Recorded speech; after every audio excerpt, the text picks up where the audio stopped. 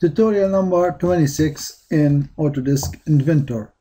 We remember in the previous tutorial we start to talk how to deal with these tools we see in front of us, the revolve, loft, sweep, rib, and most of them they are related to the 3D modeling or solid modeling.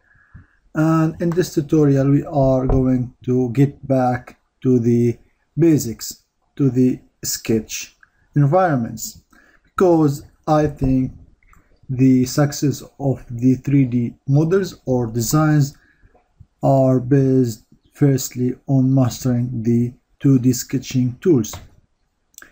And in this set of tutorial I made a different approach than the CATIA tutorials on the same channel.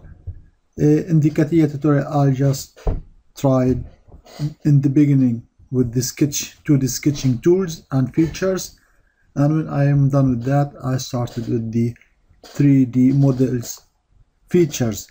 But in this set I made a different approach. I started a little bit with the 2D sketch and then went to the 3D solid features, and now let's get back to the 2D sketch. It's going to give a quick start to the user who want to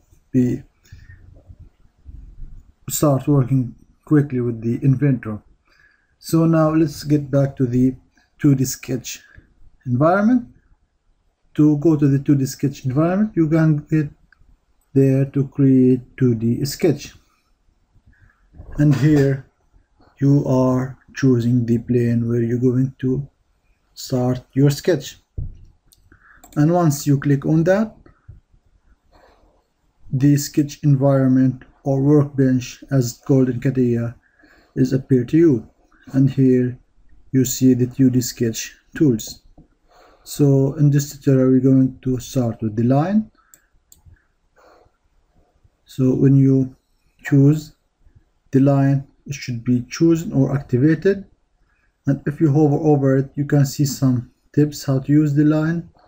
And now when you are putting your mouse, you can see the coordinate system of the starting points. You just click and you notice that the line tool continue to be activated, and you don't need each time to activate the line tool to start drawing a line like in CATIA. So when you are done, so you can close your sketch or just keep it open. And to deactivate the line tool you can simply go there and click, then you are right click. You have different choices, either to continue using the line or escape or OK. So when you are pressing OK, then you are outside the line tool. Let's activate line tool again. And another way to deactivate the line tool after finishing your sketch, double click, so you are also outside the drawing lines, but the line, as you notice, is still activated here.